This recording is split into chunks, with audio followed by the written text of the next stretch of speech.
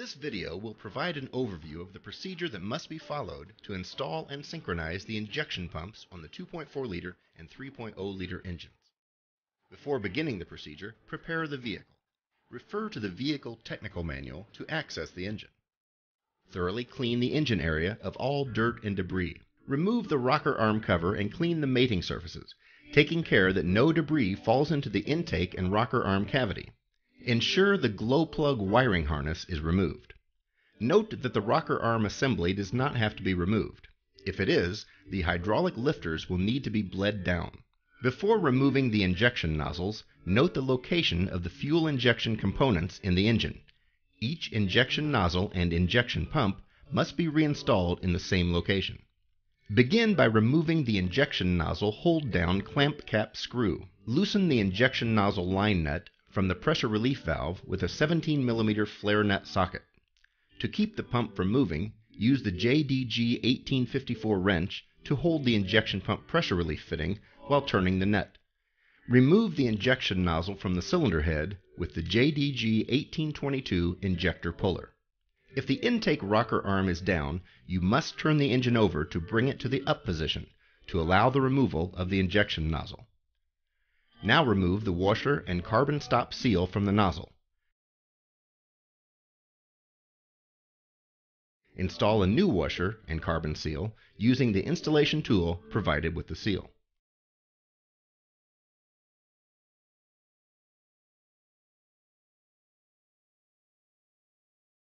Now you must remove the injection pumps. To do so, loosen all pump clamp cap screws 3 complete turns. Leave the clamps in place for now. Slowly rotate the crankshaft to push the pumps past the O-rings. As soon as each pump rises, remove the injection pump clamp. Remove the pump carefully, making sure you do not rotate it in the process. Place each pump on a clean bench and mark its location so it can be returned to the same position. The pump clamp screws can be discarded at this point. Now you can replace the O-rings. Note the O-ring color for upper and lower locations and be sure the shims don't fall off the pump during this process. The fuel pump has scribe marks on both the fuel pump and the fuel control arm clamp. This mark has been put on by the pump supplier when setting fuel delivery for the pump system. Verify the alignment of the scribe marks on the pump body and fuel control arm clamp. Misalignment will cause inadequate fuel delivery and poor engine performance. The next step is to adjust the fuel control rack magnet. Begin by removing the governor access cover from the timing gear cover, then cleaning the mating surfaces. Pull back the electric solenoid shutoff lever and gently push on the fuel control rack. The rack must move freely without binding. Position the solenoid shutoff lever fully forward and secure with plastic tie bands. Loosen the rack magnet adjusting screw jam nut, then turn the adjusting screw counterclockwise 1 to 2 turns. Now place and hold a bent 1 mm, 0.039 inch feeler gauge between the governor lever roller and the fuel control rack plate surface, keeping it flush with the rack plate. Now slowly turn the magnet adjusting screw clockwise until the governor lever roller contracts the feeler gauge with no play. Do not push the control rack out of its maximum forward position. Holding the magnetic adjusting screw in position, tighten the jam nut. Next, you'll need to ensure that the fuel control rack travel is within specifications. To get this measurement, begin by installing special tool JDG 2073 across the governor opening, using the governor cover cap screw. The notch in the top of the base will position the base with the pin bushing for the proper alignment. When you install the measuring base, finger tighten the cap screw, then tighten the cap screw to 3.4 Newton meters, 30 inch-pounds. Insert the pin through the bushing and look inside to see that the contact pin has made contact with the rack plate below the lip. Now push the rack into the cylinder block until it stops. Lock the collar in position. Now withdraw the pin and measure the distance using a vernier caliper. Allow the rack to move out of the cylinder block until it stops, making sure the electric shutoff lever is not in contact with the rack plate. Gently insert the pin through the bushing until it makes contact with the rack plate, then measure this distance with the pin, locking collar, and vernier caliper.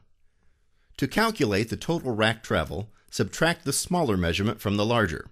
If the total is between 21 and 21.75 millimeters, 0.827 and 0.856 inches, proceed with installing the pump unit and remove the measuring tool. If not, additional investigation is required to determine if debris or a damaged fuel rack guide might be preventing full travel. We're almost ready to begin, but first note that the injection pump unit, camshaft follower, and nozzle are calibrated and installed as a matched unit. Mixing these components will result in excessive variation in fuel delivery and injection timing, so make sure the pump unit you install is a matched set before proceeding to the next cylinder. Also note that if the rocker arm assembly was removed, the hydraulic lifters must be bled down. Refer to the valve train instructions to ensure that cam followers and valve train components are properly installed. Now you're ready to begin the installation and synchronization process. Start by using special tool JDG1704, the flywheel turning tool, to rotate the engine flywheel in running direction, clockwise as viewed from the front. Rotate until the number 1 piston, the one closest to the engine-mounted fan, is at TDC number 1 on the exhaust stroke. Install special tool JDE81-4 on the timing pin at the rear right-hand side of the cylinder block. The injection pump must be installed when the camshaft pump follower is at the lowest position on the camshaft base circle and seated properly in the follower bore. This can be visually confirmed by observing the movement of the camshaft follower in relation to the cylinder block casting as the crankshaft is turned. Please note that when installing the injection pump into the cylinder block, the control arm pin must be aligned into the fuel rack groove. Do not apply excessive pressure to force engagement. Lubricate the O-rings with Parker O-Lube, carefully avoiding getting excess lubricant on the fuel inlet screen. Note that when installing the number 1 pump, the fuel control rack should be positioned as far into the rear of the cylinder block as possible. All other pumps will be installed with the fuel control rack in the most forward position, out of the cylinder block. Now install the pump into the engine block, making sure the fuel control arm is engaged in the rack notch. If the fuel control rack doesn't move when you take your hand away, it has been properly engaged. Verify by turning the pump and noting the movement of the fuel rack. Apply clean engine oil to the new pump clamp cap screw and tighten finger tight to ensure the pump is properly seated. Using the torque wrench, slowly rotate the pump counterclockwise as viewed from the top of the engine until you see the fuel control rack stop moving forward out of the cylinder block and a value of 3.4 Newton meters or 30 inch-pounds is indicated. Tighten the number 1 clamp to 50 Newton meters or 37 foot-pounds. Then loosen it and retighten to 6.2 Newton meters or 55 inch-pounds. Install the retaining pin from special tool JDG10245 into the fuel control rack spring pin. It won't be necessary to push the rack spring back to insert the tool in the spring pin. The tool can be engaged through the rack spring. Now install special tool JDG10245 across the governor opening. The notch in the top of the base will position the gauge bushing, thus guiding the dial indicator extension onto the fuel control rack plate and allowing the threaded retaining pin to protrude through the hole in the base. Tighten the clamp cap screw to 3.4 Newton meters, 30 inch-pounds. Be sure the base is torqued to 30 inch-pounds each time to avoid fluctuations in rack travel measurement. This applies to both the JDG10245 and the JDG2073. Caution: you must make sure the rack retaining pin is slowly pulled straight forward without rotation so no bending or twisting force is applied to the rack. Now place the tapered spring over the pin with the larger diameter and against the base. Install and tighten the knurled nut until the spring is compressed to approximately half the original spring length. Next, install the indicator bushing into the base. Then install the proper extension onto the dial indicator. Slide the dial indicator into the bushing until the extension contacts the fuel control rack plate. Continue to slide the indicator into the bushing for 1/2 to 3/4 turns of the pointer and then tighten the thumb screw. Visually confirm that the indicator extension is contacting below the rack plate lip and that it moves freely. Rotate the number 1 pump clockwise, roughly 10 to 15 degrees, then stop. The number 1 pump will not be clocked at this time, but turn the indicator dial face until the pointer is on 0. Please note that to minimize fuel control rack deflection, injection pumps are synchronized in sequence from the rear of the engine to the front. Also, if the follower isn't down, rotate the engine to put it in the down position. Now move to the rear and lubricate the rear pump O-rings with Parker O-Lube, carefully avoiding getting excess lubricant on the fuel inlet screen. Visually verify that the fuel control arm is engaged in the rack notch, then apply clean engine oil to the new pump clamp cap screw and tighten to spec, 50 Newton meters or 37 foot-pounds, to ensure proper seating. Next, loosen the pump clamp cap screw and retighten to spec, 6.2 Newton meters or 55 inch-pounds, in order to take up the shim pack clearance and ensure that the pump remains fully seated while allowing pump rotation without excess friction. The dial indicator pointer should be at 0. If not, reset accordingly. Slowly rotate the injection pump counterclockwise until you can see the groove in the control arm open slightly. Now, slowly rotate the injection pump clockwise as viewed from the top of the engine until the indicator pointer moves off 0, roughly 0.38 to 0.25 millimeters or 0.01 to 0.015 inches. Rotate the pump in both directions and observe the dial indicator to ensure unrestricted smooth indicator pointer movement. If movement is restricted or irregular, check dial indicator extension for binding. Now rotate the pump counterclockwise until the pointer stops moving. The pointer should now be at 0. If not, reset accordingly. Next, slowly rotate the pump clockwise until the dial indicator pointer has moved 0.025 millimeters or 0.001 inches. If the indicator moves more than this distance, slowly rotate the pump back until the pointer is at 0. Reset the pump by slowly rotating it clockwise until the pointer has moved 0.025 millimeters or 0.001 inches. Tighten the injection pump clamp cap screw to 50 Newton meters, 37 foot-pounds. Observe the dial indicator pointer while tightening the clamp cap screw. Rack movement of 0.0127 millimeters or 0.0005 inches in either direction is acceptable.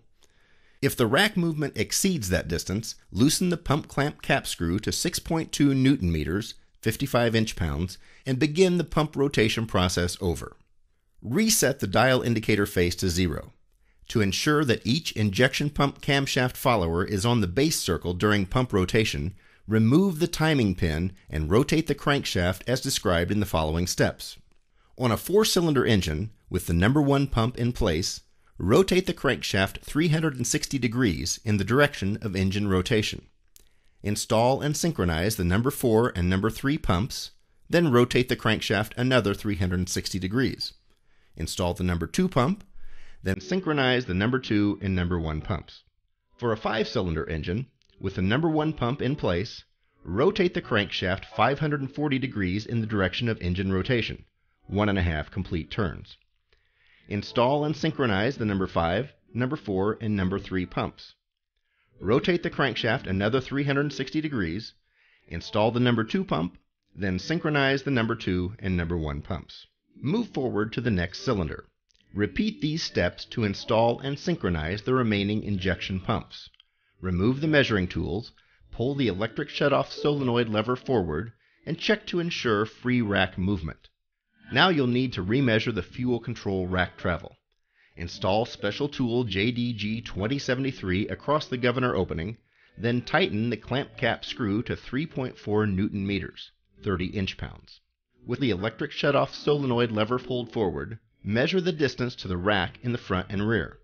Record these measurements and subtract to determine the total rack travel. Make a note of the result.